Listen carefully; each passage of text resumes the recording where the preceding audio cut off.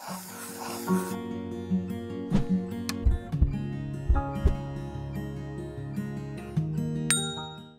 there, introverts. Is it you or someone you know that identifies as an introvert? Are you curious to know what it is that makes introverts, well, introverts? If so, you're at the right place. Despite the fact that 1/3 to half of the world's population is made up of introverts, introversion is still completely misunderstood today, with many stereotypes and myths surrounding it. Research regarding your tendencies, habits, and needs shows there are certain differences in your psychological makeup that make you an introvert. To help you feel more understood, here are 10 of the psychological reasons why you are an introvert. Number 1, there are 4 types of introverts. Did you know that it's impossible for there to be only one type of introvert out there? Psychologist Cheek created a model that spells the acronym STAR, explaining the 4 different types of introverts that exist. The S in STAR stands for social. Social introversion is what is commonly accepted and understood as being the archetypical definition of introversion. People who identify as social introverts prefer small groups over large ones, or may prefer solitude altogether. The T in STAR stands for thinking. Thinking introversion is one of the newer concepts of introversion today. People who identify as thinking introverts are introspective, thoughtful, and self-reflective. The A in STAR stands for anxious. Anxious introverts seek time to be alone because they often feel awkward and self-conscious. Unlike social introverts, anxious introverts experience painful shyness when they're around new people. And the R in STAR stands for restrained. People who identify as restrained introverts function on a slower pace and prefer to think before they speak and act.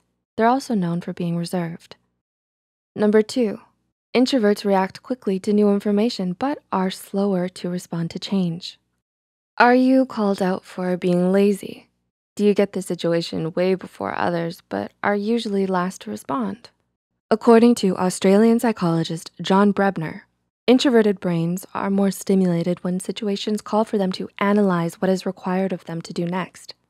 For instance, when a phone rings, you generate more excitation in your brain, whereas extroverts need to inhibit everything else going on in their heads in order to make a decision. When an introvert needs to prepare for an action, however, you may hesitate longer to pick up the phone. An extrovert, on the other hand, answers the phone right away.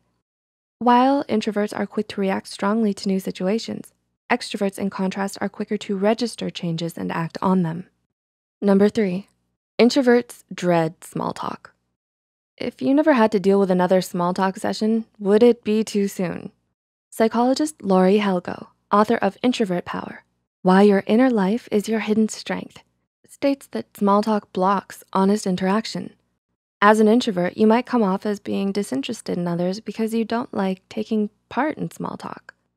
You dread it because of the barriers it creates between you and others, as you want to feel connected.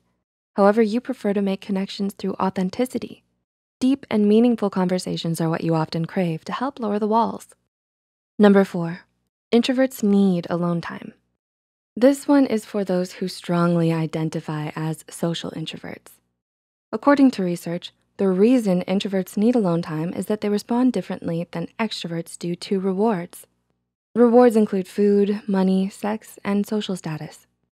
Although as introverts, you do care about eating, the income that you earn, and cultivating relationships with others, you're less driven and experience less enthusiasm for them. Extroverts, in contrast, are more energized by working for those rewards, which is why they're also prone to instant gratification more often than introverts. Number 5, introverts aren't risk averse, but are more careful and calculated about what risks to take.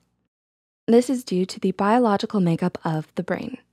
Dopamine is a neurotransmitter associated with sensation seeking, risks, and new adventures. According to research, there is a difference in dopamine activity in the brains of introverts compared to those of extroverts. This isn't because you have less dopamine in your brains than extroverts. Both have the same amount. However, introverts have less activity in the region of their brain that generates dopamine. Number 6, introverts are deep thinkers. Do you recall the different types mentioned earlier? Which type identifies with this point?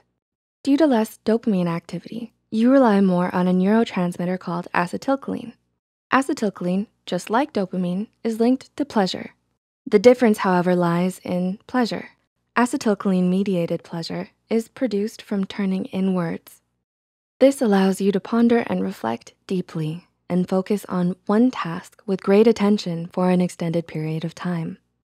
Acetylcholine also influences one to prefer calm, quiet settings over loud, crowded places. Number 7, introverts are highly creative. Do you need solitude to recharge? Well, did you know it's also within solitude that you find creativity?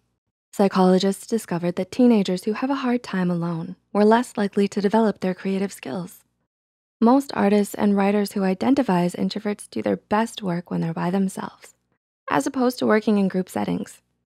Researcher Reid Larson also found that adolescents feel less self-conscious when they're alone.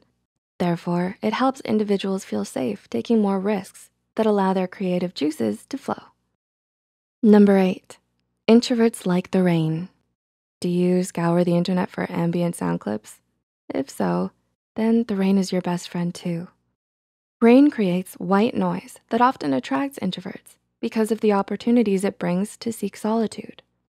Its calming effect also helps you derive pleasure from it, as you can turn inwards and escape within yourself for the time being. Rain helps lower expectations for the day and isn't as overstimulating as other weather days with the overbearing sun.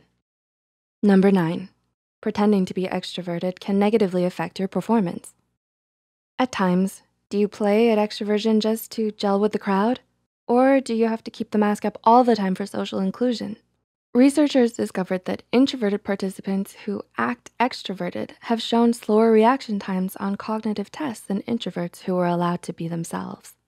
This is because the time you spend pretending to be what you aren't naturally wired to be causes depletion in the brain. This distracts and disrupts your usual ways of performance. It's all the more important to realize and acknowledge this, as the world is so used to trying to mold introverts into becoming extroverts. And number 10, happiness might not be a top priority for introverts, and that's actually okay. Sounds strange, right? Especially when we live in a culture that emphasizes happiness so much.